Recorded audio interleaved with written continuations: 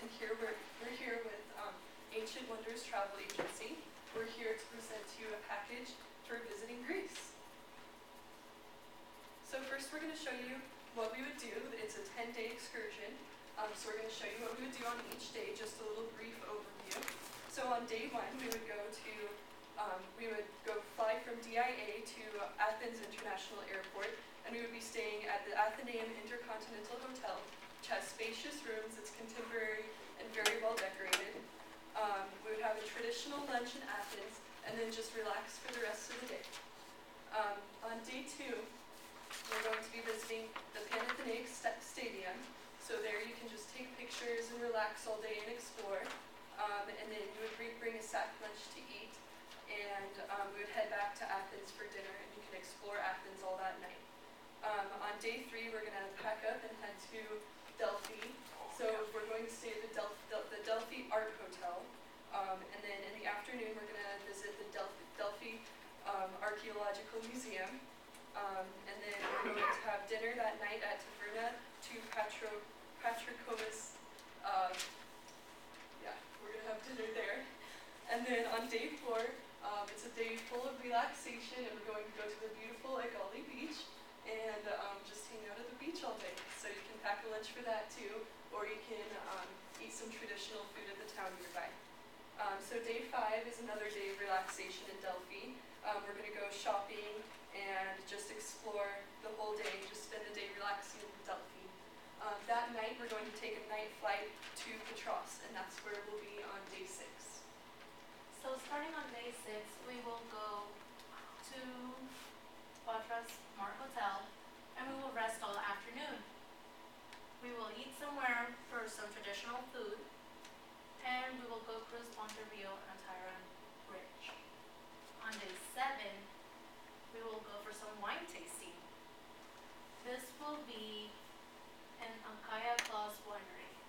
We will enjoy wine basically all day, and then at night we'll just head back to the hotel and have some traditional food as well. Day 8, we will fly to Corinth, and there we will visit Anzortico Kalari Hotel in Corinth, and we will just learn some history, take some pictures of archaeology.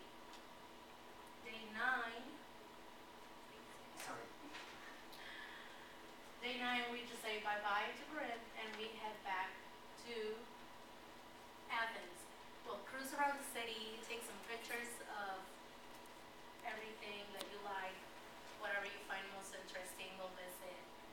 And day 10, we'll just head back to DIA.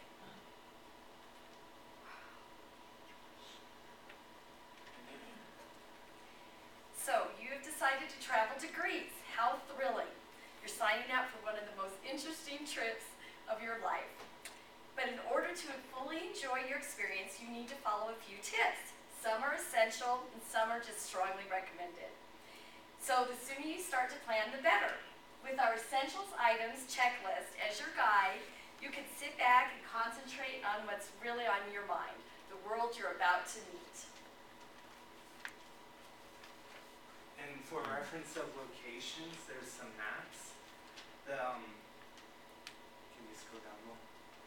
This map here is from Athens to Delphi. Along the way, you'll see some of Greece's mountains, and Parnassus is along that route also. And this map here in the middle is from Delphi to Patras, and you travel along the northern side of the Gulf of Corinth. Some nice views there.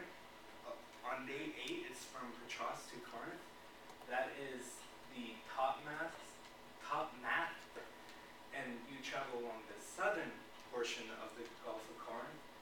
And from Corinth to Athens, it's one half is the last remaining bit of the Gulf of Corinth, and also the Gulf of Saronic is visible too.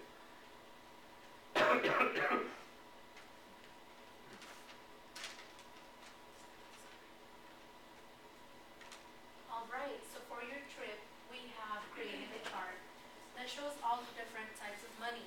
For example, here we have the United States and Greece. We made a comparison to how much each monetary value cost. Here we have all the total costs for hotels, breakfast, lunch, dinner, souvenirs, museum, or miscellaneous things. And you can see how much we would spend throughout the whole trip. And here we have a final cost breakdown separating each day. The most expensive days are the first and last day due to the flight cost. And throughout the entire week, you can see kind of like a similar cost value of the things that we would be spending on. Okay, so you've been planning your vacation for months, reading guidebooks, checking airfares and hotels. So what's left to think about? Money. You might assume that the exchange rates are all similar where you change your currency, but the way to convert dollars to pounds, euros, and francs can seriously affect the cost of your trip. So for your convenience, we have this handy money conversion chart to get the very best rate.